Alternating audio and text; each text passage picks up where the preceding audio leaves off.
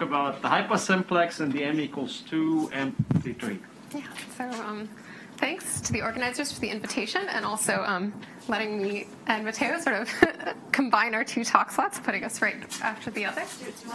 Yeah, so I'll kind of be giving more details about what Matteo talked about, and luckily he has already given a lot of the background, but just because I know it's the end of the day, maybe your attention span is not as long as it once was, I will give much of the background again, but a bit briefer, so if you've forgotten in the last 45 minutes what Matteo said at the beginning of his talk, that is fine. Okay, so all I will be focusing on is this mysterious connection between the hypersimplex, a polytope many people in the room know and love, and this object whose definition is motivated by physics, the m equals 2 amplituhedron, not a polytope despite the hedron suffix. Okay, so as Matteo said, the best way to connect these two objects is to think of them both as the image of a third object under some map. And that third object is the totally non-negative Grassmannian, which Matteo has already defined. Okay, so I've got some very standard combinatorial notation here. And just to remind you, okay, so in this talk, the Grassmannian GRKN, it's the set of k-dimensional subspaces of R to the n, so real Grassmannian here. And there are no surprises in the way I'm going to think about this, exactly the same as the way Matteo did. So each k-dimensional subspace of R to the n, I'm going to represent by some full rank k by n matrix A, whose row span is the subspace. And I'm just really going to be thinking about matrices, these matrix representatives, this whole talk. Okay, and we have some nice coordinates called the Plücker coordinates, where I'm just taking determinants of submatrices, of full square submatrices in my representative matrices. Okay, and the Plücker coordinates are indexed by k element subsets of 1 through n. I'm always going to denote those by I. Okay, and in particular, so that's the whole real Grassmannian. We care about a special subset, the totally non-negative Grassmannian, introduced in kind of very different language and at different times by Lustig and Postnikov. Right, so as a reminder, totally non-negative Grassmannian, exactly what it sounds like. It's a subset of the Grassmannian where all the Plücker coordinates are non-negative. And my favorite thing about this space is that it has a very natural decomposition into little pieces called positroid cells, and this decomposition turns out to be incredibly topologically well behaved. In fact, it's a regular CW complex. This is the work of many people, kind of leading up to including Lauren, Connie Reach, Karp, Gloshin, and Lamb. They proved the whole thing, Postnikov, etc. Okay, so these positroid cells are going to be the pieces we care about. So quickly, let me review what they are. So it's basically, so the positroid cell stratification of the totally non-negative Grassmannian is the stratification you kind of would naturally think about. So I'm going to break up the TNN Grassmannian into pieces according to which Plücker coordinates are positive and which ones are 0. So fix my set M. So it's a collection of k element subsets of 1 through n. These are going to be the bases of the positroid. And the cell SM is all of those elements of the TNN Grassmannian where my Plücker coordinate is positive if and only if that index I is in the positroid. Okay, and I guess I should say, right, so not all choices of M actually give you a positroid. So if you choose this subset badly, then this set SM will be empty. And in that case, M isn't a positroid. It's just, I don't know, I don't care about it. But as long as SM is non-empty, then I call M a positroid of type Kn. And the Kn here is reminding me which Grassmannian I'm living in. Okay, and just to give you a feeling for these, so what if I want to see, oh, that is not big enough. Okay, what if I want to think about the positroid cell where the bases I've chosen are all 2 element subsets of 4 except for 1, 2. Okay, well, these are those subspaces whose representative matrices have the following form.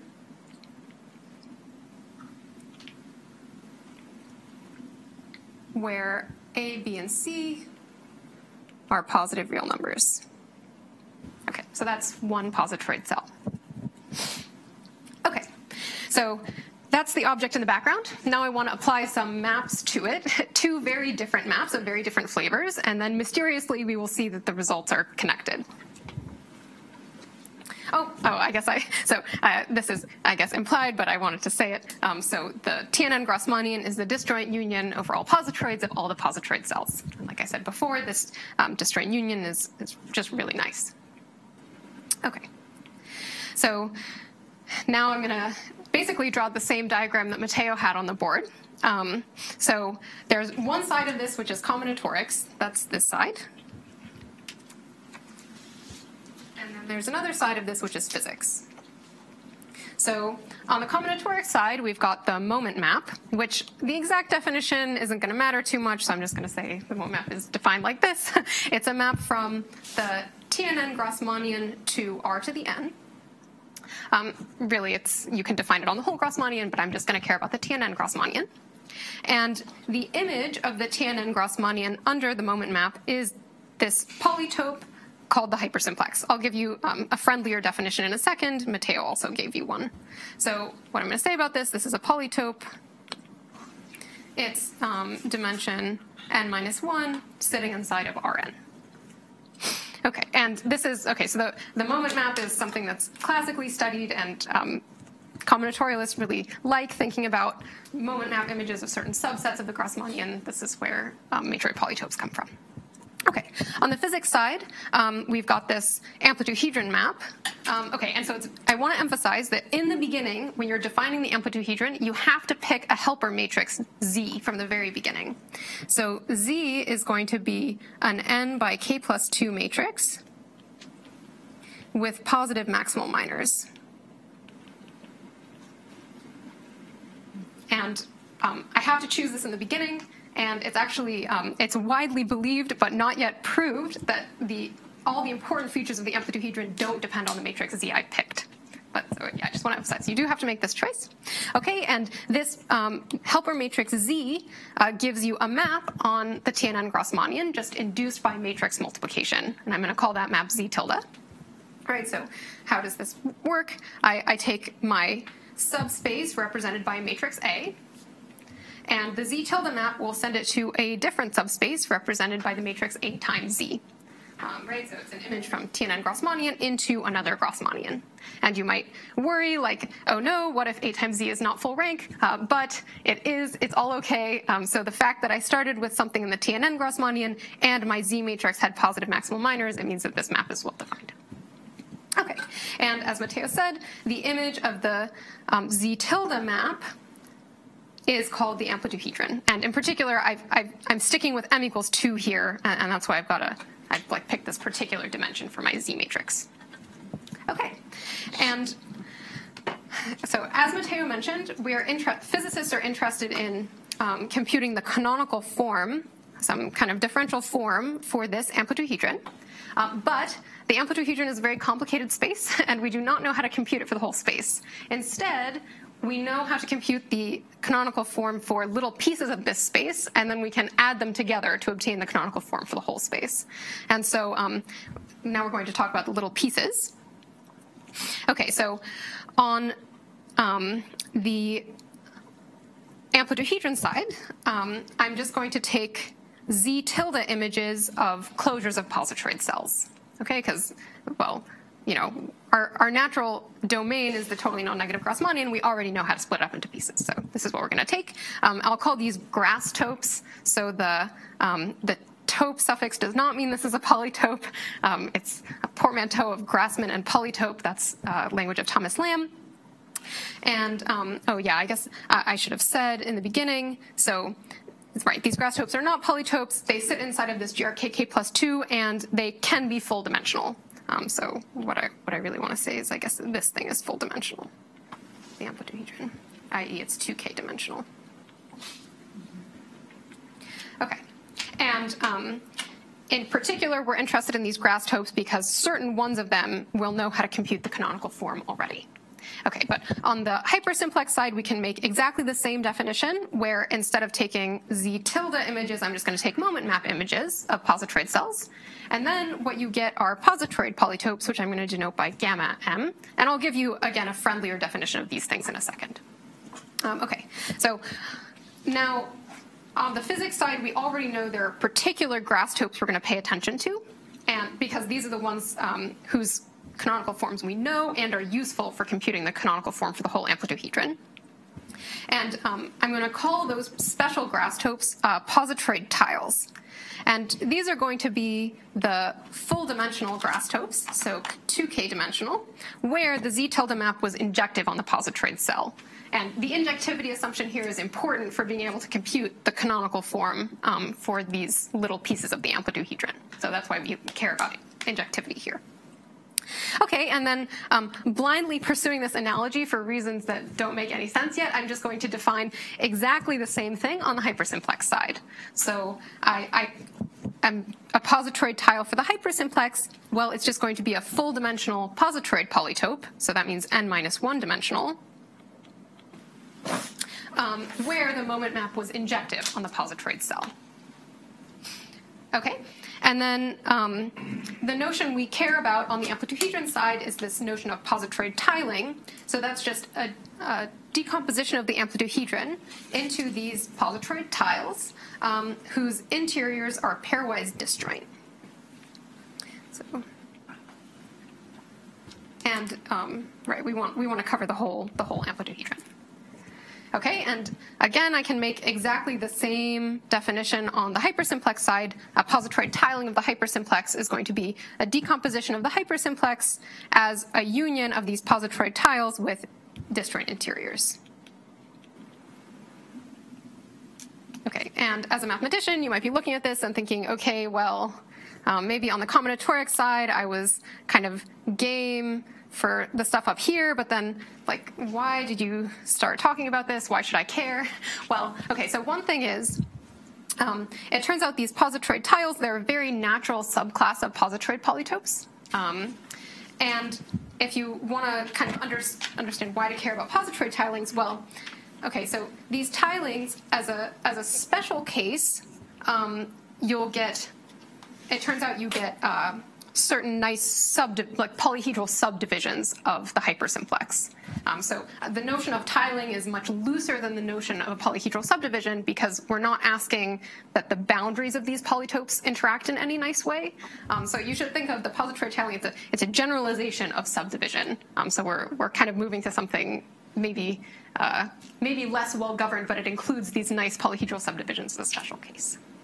Okay, so as Matteo has already told you, there's some funny connection between these two things. And before I give you more details, let me just make some stuff a bit more concrete. And also kind of impress upon you why we really like this mysterious connection. So basically, on the combinatorial side, we have a very concrete understanding of more or less everything that's going on. So I defined everything as moment map images, but you can just give an intrinsic description of all of these polytopes just as some subset of Rn. I don't have to talk about a totally non-negative Grassmannian at all. So yeah, I'm using the same notation as Matteo for E sub I is the indicator vector of the subset I.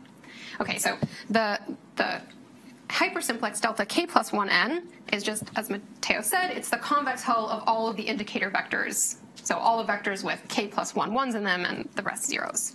So here is the only hypersimplex I can draw. It's a three-dimensional polytope sitting inside of R4, delta 2, 4. You can see that its vertices are indeed indexed by two element subsets of 4. Okay, and then these positroid polytopes, so these were moment map images of positroid cell closures. Well, they're just some polytopes that sit inside of the hypersimplex.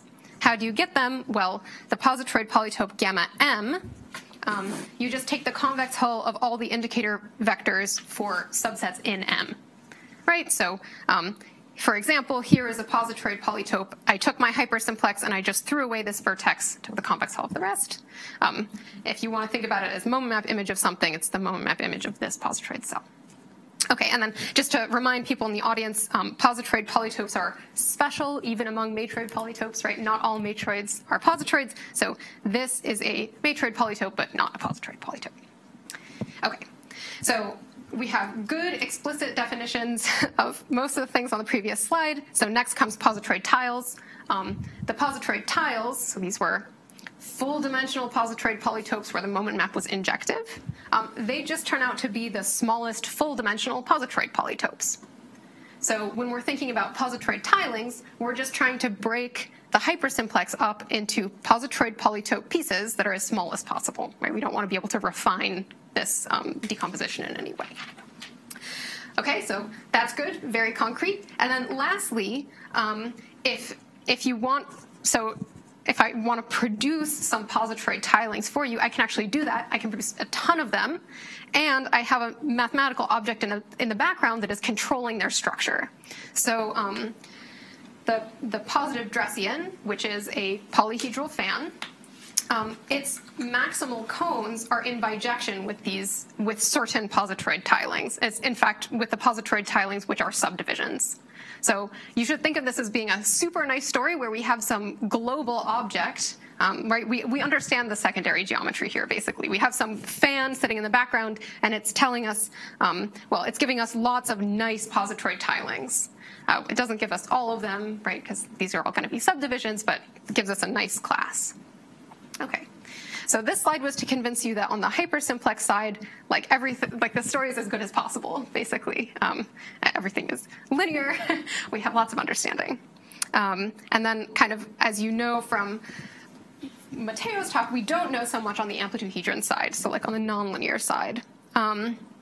There are some cases in which I can tell you precisely what's going on, and these are the cases that Matteo kind of singled out. So the first one is when k plus 2 is equal to n, and this situation is special because our helper matrix will be square, and so our z tilde map is just an isomorphism. Okay, so we know what's going on in that case. It turns out there's only, for dimension reasons, only one positroid tile, and so there's only one positroid tiling. Okay. The other situation where we know what's going on is for the special case k equals 1, and that's when the amplituhedron is actually a polygon sitting inside of P2. And in that situation, our positroid tiles are literally just triangles, and our tilings are literally just triangulations, like Matteo said. And so, yeah, there we also know what's going on. But before our work, all other values of k, it's kind of we just don't really, we don't really know very much. Bao and He gave a recursive construction of some tilings of the amplituhedron, but yeah, I don't know. It's recursive. We definitely don't have any global object in the background telling us anything about structure of tilings. Okay, so this was before our work, so now let me tell you what we know after our work. So Matteo kind of talked about this in kind of not giving that many details. I'm actually not going to give that many details either. There is a mysterious correspondence called T-duality. I have a slide at the very end if you want to know exactly what it is.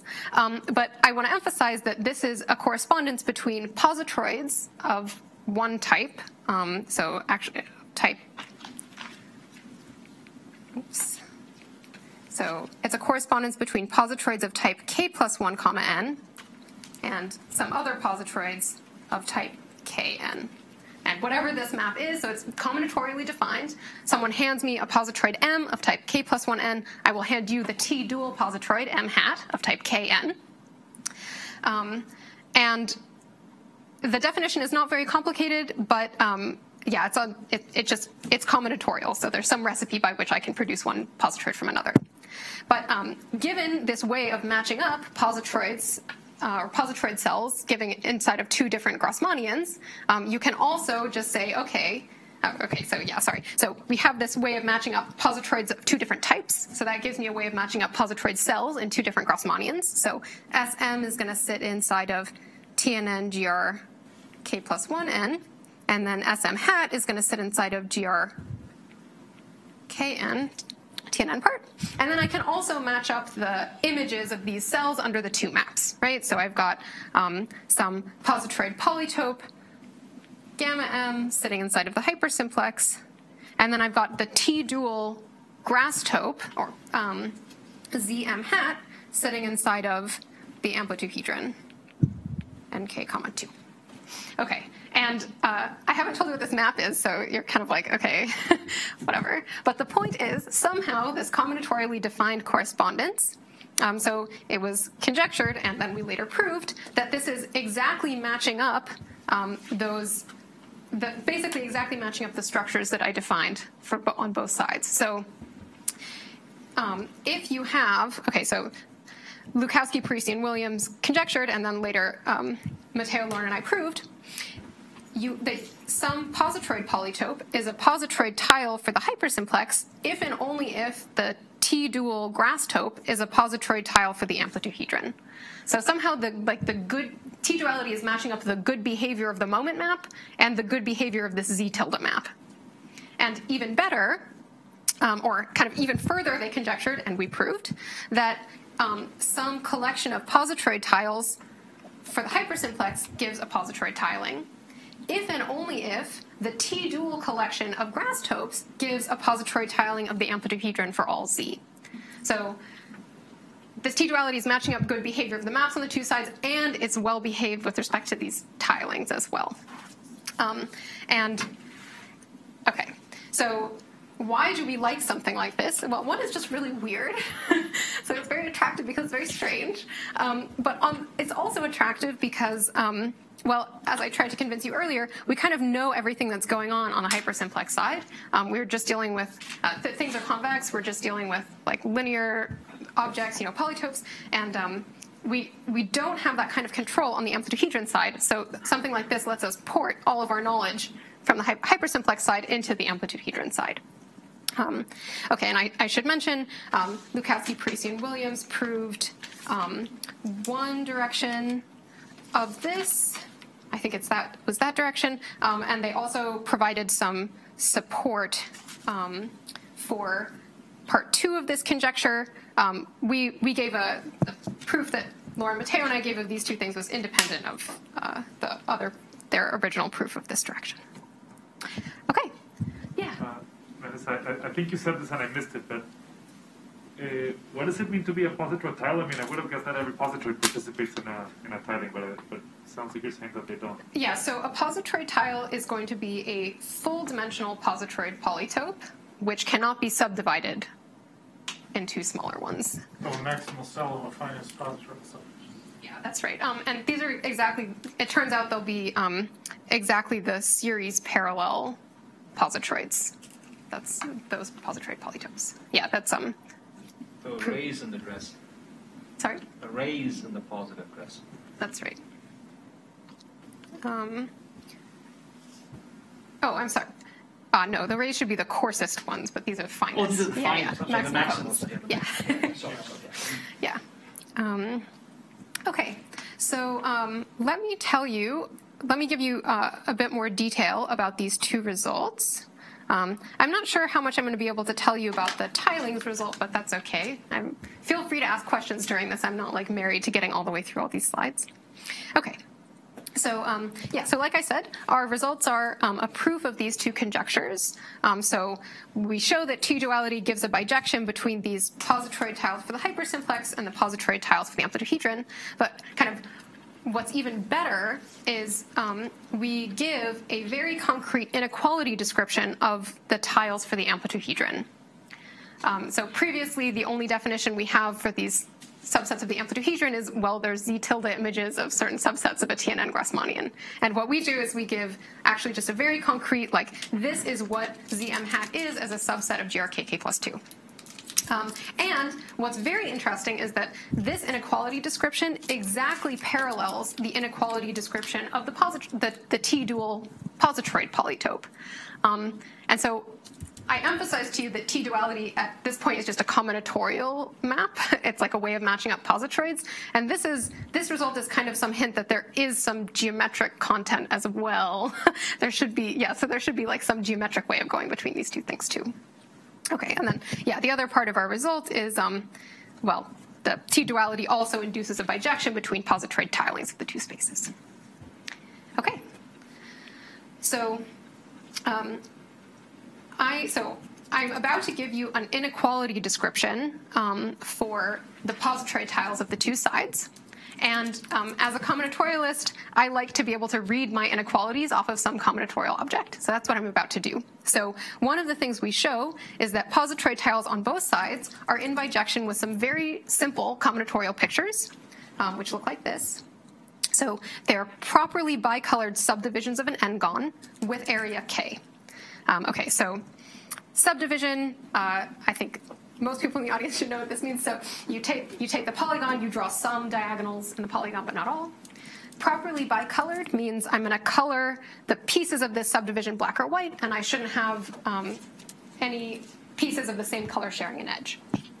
This area k statistic is just recording how much of my polygon I have colored black. So to compute it, what I do is I'm going to triangulate my polygon, and then I will count the number of black triangles I see.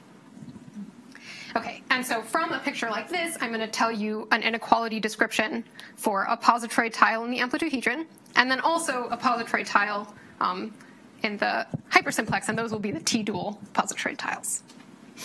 Okay, so I'm going to focus on, okay, so from this picture, I want to produce some inequalities in grkk plus 2, describing this tile. And those inequalities, they're not in Plücker coordinates. Instead, they're in some linear functions of Plücker coordinates called twistor coordinates. So let me tell you what those are quickly. So pick some y in grkk plus 2, look where the amplituhedron lives, and let zi denote the ith row of z. The twistor coordinate yij is just the determinant of the matrix where I put y on the top, and then the ith row of z, and then the jth row of z. So this is an n by n matrix. A k plus 2 by k plus 2 matrix, and I can take its determinant. Okay, and it's just, so this twistor coordinate, it's just some linear function in the Plücker coordinates of y. And I'll just say, we didn't come up with these out of nowhere. They've kind of been floating around for a while as good functions to use to describe the amplituhedron. In particular, there's a conjecture of Arkani-Hamed, Thomas, and Trnka, which I'm just going to flash, about how to describe the amplituhedron in terms of twistor coordinates. And this will come back later. It's something we're able to prove. Okay, so we've got these twistor coordinates. There's certain linear functions in Plückers. So here's how you get a tile. So you start with your properly bicolored subdivision, and you choose a triangulation of the black polygons in your subdivision. So something like this. And now I'm going to have one inequality for each arc of a black triangle in this triangulation. Okay, and those inequalities are just going to tell me about signs of twistor coordinates. So I'll just do this by example. So let me pick an arc of a black triangle. So maybe I pick 1 to 4. So from this picture, I will read off the sign of the twistor coordinate y14. So -1 to the something times y14 is positive. And this sign is really easy. It's just going to be the area from I to j, so from 1 to 4. What is the area? Well, I look at this arc, and then I just count the number of black triangles I see to the left. So area I to j equals number of black triangles to the left. Oh, and I should say I'm always orienting my arcs from smaller number to bigger number. Okay, so here I see a single black triangle to the left of 1 to 4, and so my exponent here should be 1. So my inequality is that the twistor coordinate y14 is negative. And I just do this for all of the arcs of black triangles I see. That collection of inequalities cuts out my positroid tile. And Question. yeah. So what was the result is, which was the result here? Because I remember there was a formula of David Spire. He did something like this too, right, in this tropical linear space. So all of this is happening inside of the amplituhedron. Okay. So this is a tile inside of the amplituhedron. So this. Okay. Yeah. I'm sorry. Yeah, so the z is supposed to tell you that we took the z tilde image. No. Yeah. I'm blind to. No, this is why. This is the next thing I'm going to say, actually. Yeah. Okay. So don't worry too much. Yeah. Okay. So this is about amplituhedron positroid tiles, and it follows from work of Spire that,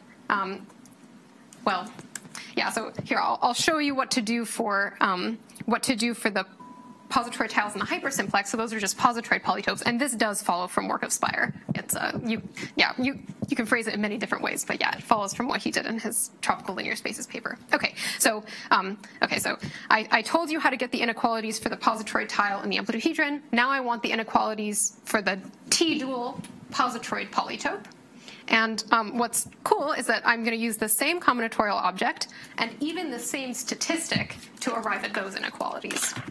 Okay, so if I want the positroid tile in the hypersimplex, what I should do is I should take this same area statistic and I just use it as a bound on sums of consecutive coordinates.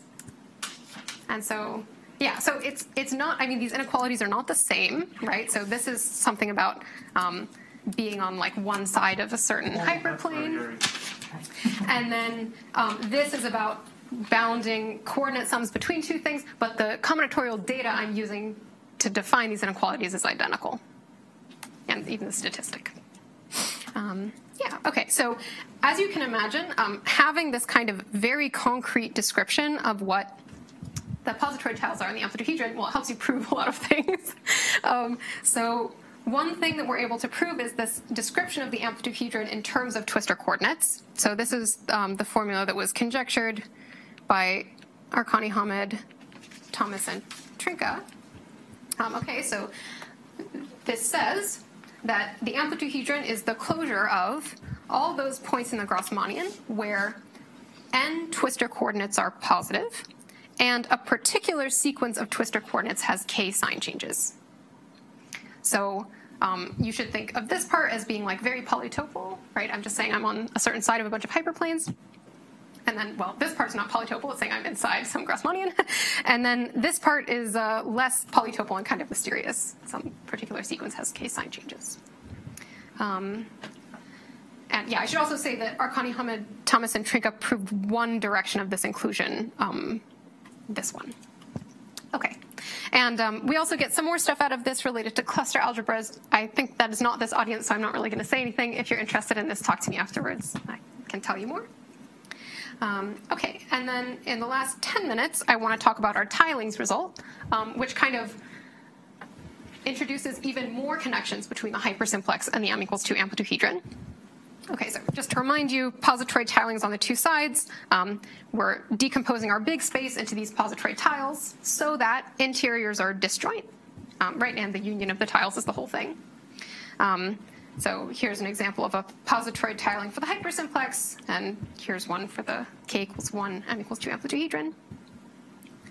Okay, and right, our result is that T-duality induces a bijection between these two things. Right, so here's a picture. So this is the same picture that Matteo showed, actually. It's the only one we can draw. And so our proof technique here is, well, on both sides, we're going to take the simultaneous refinement of all positroid tilings. So that's going to break up the big spaces into smaller pieces on the two sides. And then we kind of cross our fingers and hope that those smaller pieces match up in some nice way. And it's kind of interesting, this actually doesn't really happen, but it happens enough for us to prove the theorem. I'll qualify that statement a bit more. Okay, so let's start with the hypersimplex side. So I'm taking the simultaneous refinement of all of these positroid tilings, and when you do that, you actually get something classical. You get an honest triangulation of the hypersimplex, so a decomposition into simplices. And this was studied under kind of various guises by Stanley, Bernd, and Lehmann-Posnikov, all kind of in different language. Okay, so you've got the hypersimplex, you've broken it up into simplices, and these maximal simplices, they're indexed by permutations of n-1 with k descents. So there are Eulerian-number-many of them. And I'm going to denote those maximal simplices by delta w. W is one of these permutations of n-1 with k descents. Okay, so this is the kind of decomposition we want to see on the amplituhedron side, some decomposition into Eulerian-number-many pieces. Okay, well, on the amplituhedron side, okay, so remember, on the amplituhedron, our positroid tiles, they're cut out by saying certain twistor coordinates have a specified sign. So if I take the simultaneous refinement of all positroid tilings, the little pieces that I'm left with, that's going to be the places where all twistor coordinates have a specified sign, right? Because I'm saying like which side of each one of these twistor coordinate hyperplanes they live on. Okay, so those are the little pieces we get of the amplituhedron. So we're going to pick some signs for each twistor coordinate, and then we're going to say, we're going to define some sign chambers, delta hat epsilon, which is just all those points in the amplituhedron where the twistor coordinates have the signs specified by my epsilon vector. Okay, so you might be worried here because I've just defined really quite a lot of sign chambers, right? I've got many, many sign vectors and a sign chamber for each of them. And I'm trying to get a decomposition into Eulerian-number-many pieces. But all is not lost. These twistor coordinates are not algebraically independent. And so a lot of these sign chambers are empty, right? I can't just take all twistor coordinates and willy-nilly assign signs to them. I won't always have a point satisfying that assignment. So it is true that the amplituhedron is the union of all of these many, many sign chambers, but many of the sign chambers are empty. And so the hope is kind of exactly the correct number of them are non-empty so that we can match up with this kind of decomposition of the hypersimplex. Okay, and okay, so kind of with this in mind, we're going to take each W simplex in the hypersimplex and define a T-dual W sign chamber in the amplituhedron, and then hope that these will be the non-empty ones. And okay, there's kind of some mess here. So all I'm going to say is the T-dual W chamber to a particular W simplex, well, at some points in GRKK plus 2, where twistor coordinate signs can be read off of some statistic of the permutation W in some fairly straightforward way. It's just the formula looks kind of horrible. Okay. So yeah, here's an example. Here is a W simplex in the hypersimplex, so this green stuff. And then the T-dual W chamber is this green triangle inside of the amplituhedron. Okay. So everything is nice, I mean, as you might expect, since we actually managed to prove the theorem. So it turns out that these W chambers, they do cover all of the non-empty sign chambers. So the amplituhedron is really the union of these W chambers. And we kind of have the correct relationship between, we have the relationship predicted by T-duality between inclusion of like a W simplex and a positroid polytope and inclusion of a W chamber inside of a grass tope, a positroid tile. Yeah, so that is to say, okay, so as long as your selected W chamber is non-empty and you pick some positroid tile for the amplituhedron, that W chamber sits inside of that positroid tile if and only if the W simplex lies inside of the T-dual positroid tile inside the hypersimplex. So basically, everything in the world is happening nicely. T-duality, again, kind of combinatorially defined, seems to be matching up things really well between the hypersimplex and the amplituhedron.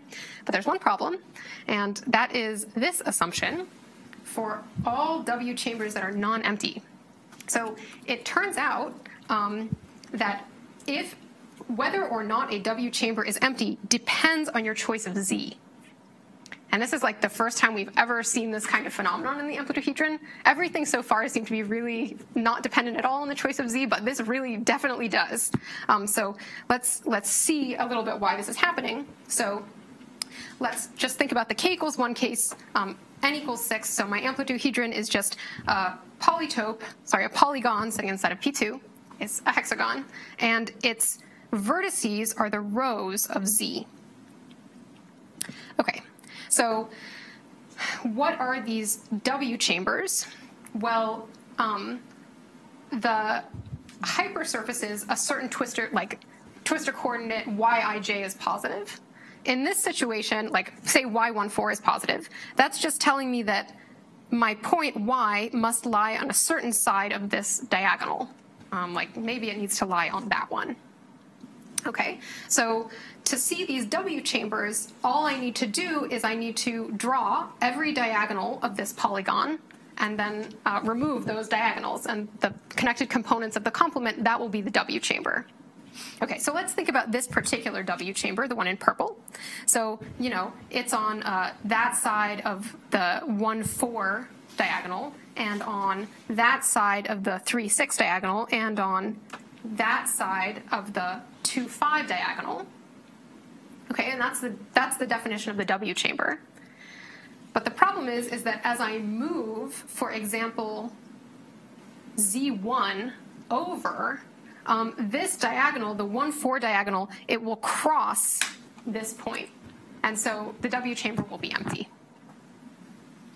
And there's, yeah, I don't know, there's just like no way around it. It depends a lot on Z. But kind of the saving grace is that for each particular W chamber, you can pick a Z so that that W chamber is non-empty for that particular value of Z. But you can't realize them all at once. So there's no choice of Z that works for all of them. Yeah, and that's kind of what you need to show the result about tilings. It's also why we only pick up the tilings for the amplituhedron that work for all Z.